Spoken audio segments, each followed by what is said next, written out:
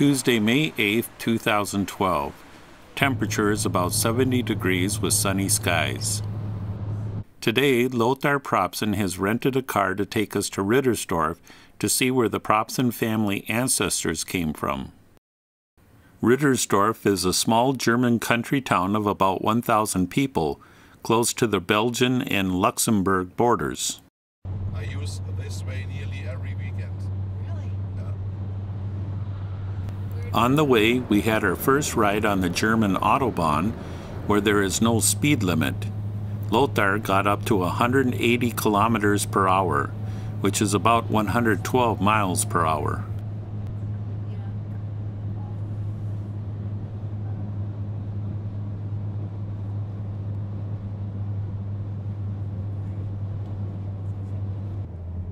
I've never been here before. You've never been here before?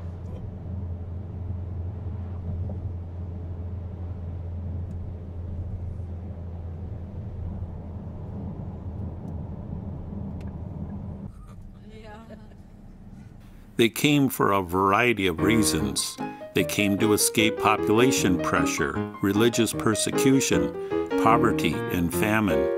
America was the new world, a place with new jobs, cheap land, a chance for a new start in life, a place where they could be free. The new steam-powered ships made the voyage faster and cheaper. From the mid-1800s to the early 1900s, nearly 25 million Europeans made the voyage. Germans made up a huge percentage of European immigrants. Between 1850 and 1930, about 5 million Germans immigrated to the United States, with a peak in the years between 1881 and 1885, when 1 million Germans left Germany and settled mostly in the Midwest. Today, some 50 million people living in the United States claim to have German ancestry, or 17% of the U.S. population, which is the country's largest self-reported ancestral group. Upper Midwestern states such as Minnesota and Wisconsin have the highest proportion of German Americans at over 1/3. My wife Susan's great-great-grandfather, Mathias Propson, was born in Rittersdorf, Germany on October 6, 1840. The Propson family in Rittersdorf can be traced all the way back to the 1200s. The Propsons worked in the timber industry. In the 1870s, Mathias Propson and 3 of his cousins, along with his future wife Barbara Vey, immigrated to the United States. Mathias and Barbara were married in Chicago in 1874. They had 10 children. Their 5th child, Albert, Susan's great-grandfather, was born in Calumet County, Wisconsin on April 23, 1886. Calumet County is a strip of land between Lake Michigan and the eastern shore of Lake Winnebago, just across the lake from Oshkosh, Wisconsin. Albert was a farmer and bricklayer. He married Louise Schwab on January 10, 1911.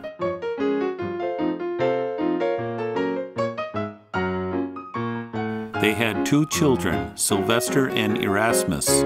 Sylvester, Susan's grandfather, was born on October 29, 1911. Sylvester, or Cy as everyone called him, moved to Madison, Wisconsin to go to the university and become a pharmacist. His parents were not happy that he wanted to leave the farm. He married Lorna Zimke on September 14, 1934 in Waukegan, Illinois. They lived in Madison and La Crosse and then settled in Oshkosh where he owned Propson Pharmacy. Lorna owned and operated Lori's Beauty Shop for many years. She was also a registered nurse. They had 2 children, Gail and Richard. Richard is Susan's father. Richard Propson was born on September 17, 1937. He married Gloria Feil, who was also a German descendant from Oshkosh. They had 4 children, Susan, Mark, Greg, and Kurt. Richard and Gloria moved to Princeton, Minnesota, where they are still living to this day.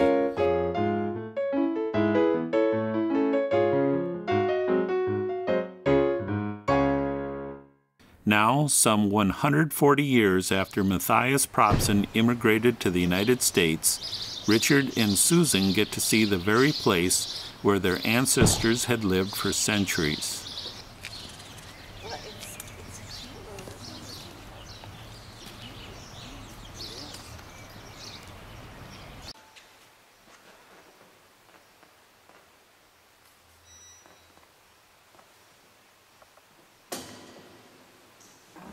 Is this a Catholic church? You can be sure that the beginning of the name Propson is in this village.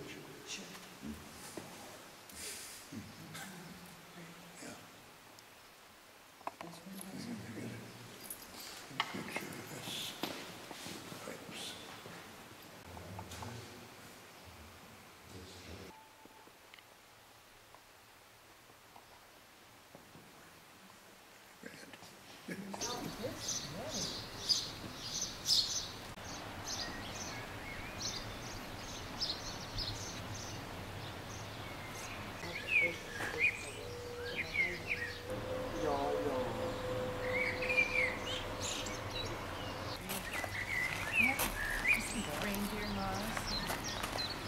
We then visited Rittersdorf Castle a few blocks away. The castle dates back to 1263. The 85-foot tower was built by King Rudolph of Habsburg in 1290 as a 7-story residential tower. Today there is a small museum of local history and a registry office for the municipality of Bitburg land. There is also a privately owned restaurant in the castle.